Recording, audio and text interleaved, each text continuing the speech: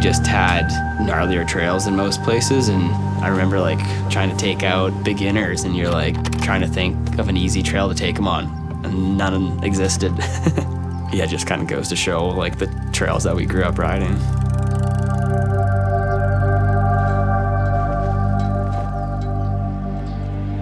We had a few pros and then a bunch of up-and-coming riders that were sending it super hard.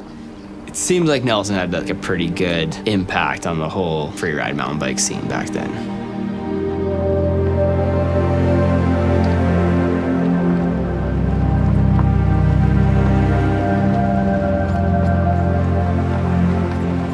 Nelson's got it all without any of the big city stuff that he just doesn't need. And hence he's living in Groman where he's even more isolated, so he loves fishing, hiking, biking. Well, that says a lot about Nelson, doesn't it? It's a special place.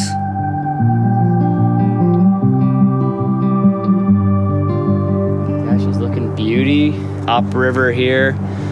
I grew up in 6 Mile, so 6 miles upriver, but now I'm downriver in Groman Narrows. For me, it was always a dream to have jumps in my backyard.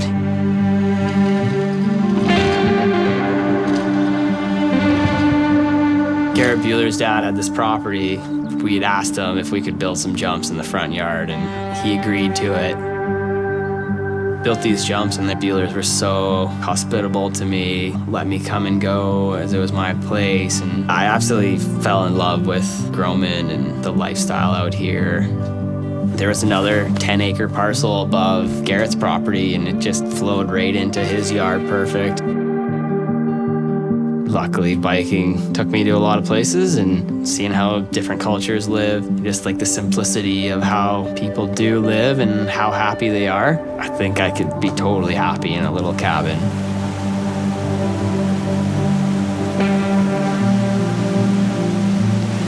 Usually go sweat it out, either dig it on the jumps or riding, and then come down here and cool off.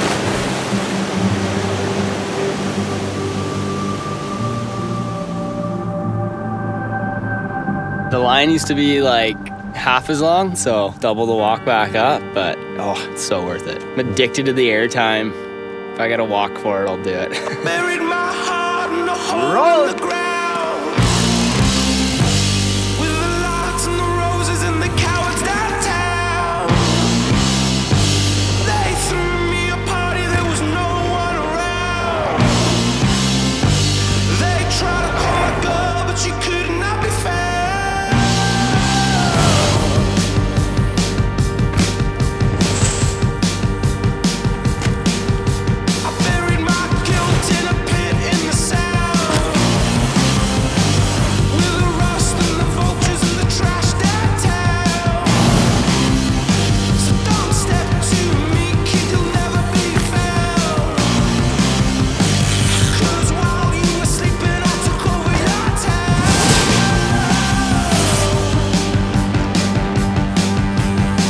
Having people like Kurt growing up influenced us big time, because it showed us that just because we're from a small town doesn't mean you can't like get on a main stage. I think at Rampage at one point, like there's probably 7 or 8 people in the event from Nelson. Like it's crazy when you think about a town of 15,000 people.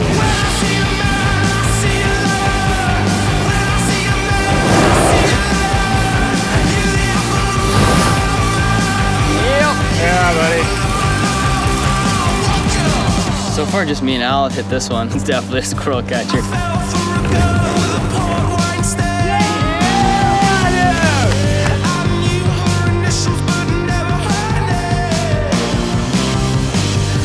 First thing in the morning, he'd be gone. They would bike all day. He wouldn't come home until mostly when it got dark. That's when you could see Curtis coming through the door. To this very day, he still has the same passion when he drops by to pick up something and, yep, I'm going out biking, Mom. What really like drives me and my passion for mountain biking these days is exploring and spending time in the mountains.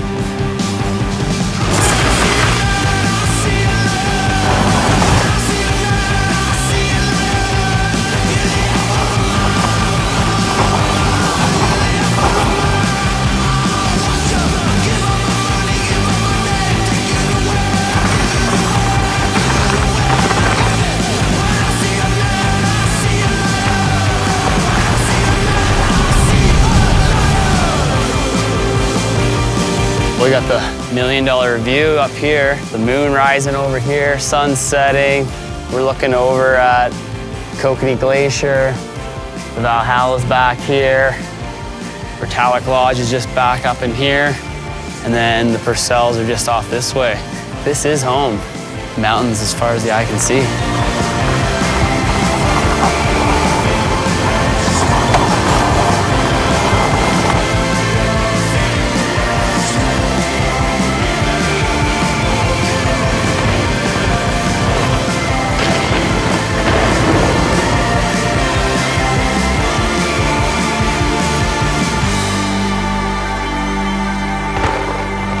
Whether it is like trying to pioneer new big lines or building big jumps, I still have that urge to go big and want to like see what's possible on a bike, and being able to ride the jumps and just being comfy with big hits, and then going up in the mountains trying to find big lines to ride and incorporate kind of just everything that you've learned over your whole life.